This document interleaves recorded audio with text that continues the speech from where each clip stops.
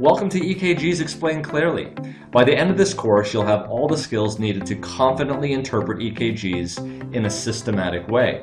You'll understand the electrical activity represented on EKG paper that allows this process to happen: the heart to beat and cycle blood through our lungs and bodies. This is the final product.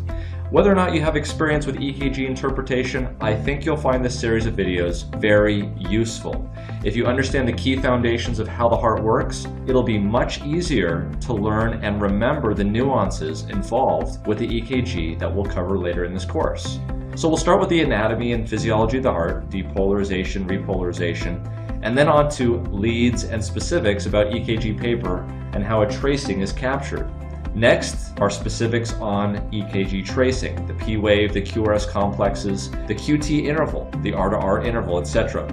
We'll cover the impact of our nervous system and neurotransmitters on the heart. Then on to rate, rhythm, axis, escape rhythms, PVC, bigeminy, tachyarrhythmias, ventricular tachycardia, and the key differences between ventricular tachycardia and paroxysmal supraventricular tachycardia with aberrancy, the QTC, and the potentially life-threatening torsades de pointes, atrial fibrillation and flutter, widened QRS complexes, and the various types of heart blocks, using precordial leads to hone in on certain areas of the heart, atrial enlargements and ventricular hypertrophies, acute coronary syndromes, myocardial infarction, and pericarditis.